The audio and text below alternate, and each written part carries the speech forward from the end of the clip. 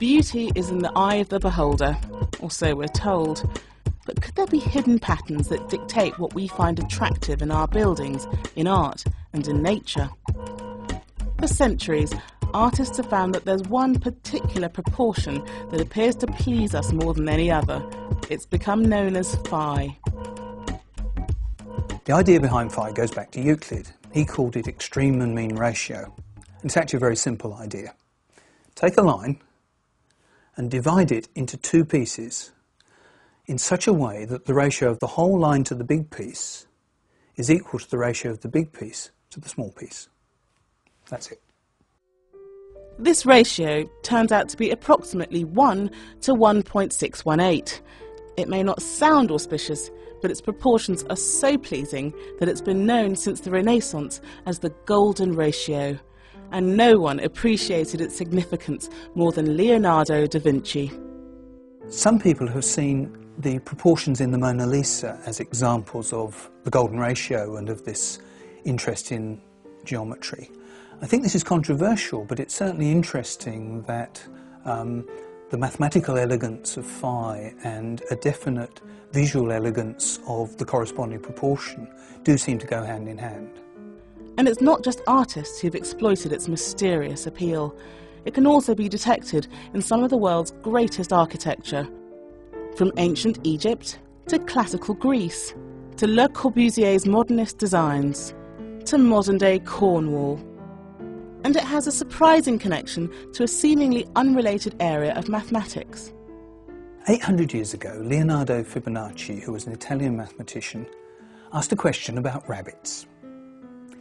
Suppose you have a pair of rabbits, and it takes them 1 year to mature, and then they have a pair of baby rabbits, and they keep on having baby rabbits every year, and the baby rabbits take a year to mature, and then they have babies as well. After, say, 10 years, how many rabbits have you got? What we notice is that each new number is the sum of the previous two. This became known as the Fibonacci sequence. If you take two consecutive numbers and divide the big one by the little one, so 8 over 5 is 1.6, well, that's already quite close to phi. 13 over 8 is even closer. 21 over 13 closer still. And the further up the sequence you go, this ratio of the two numbers gets closer and closer, as close as you like, to phi. So there appears to be a profound link between phi and the Fibonacci sequence. And the breeding patterns of rabbits isn't the only natural phenomenon that's described by the Fibonacci sequence. If you look at the seeds in the head of a sunflower, you find that they're arranged in spirals. And you get one family of spirals which curls in one direction, and another family of spirals that you can see curling in the other direction. And if you count the number of spirals one way, you get a Fibonacci number. And if you count the number of spirals the other way, you get the next Fibonacci number. This is a pattern that occurs throughout the plant kingdom. This is not a fluke. This happens because the Fibonacci numbers give you the most efficient way to pack the seeds together. And nature has discovered this and is making use of it. Mathematicians are still investigating the link between beauty in art and the practical functions of nature found in the connection between the Fibonacci sequence and the golden ratio.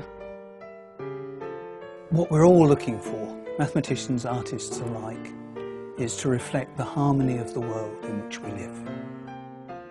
To learn more about numbers, go to the Open University's website at open2.net.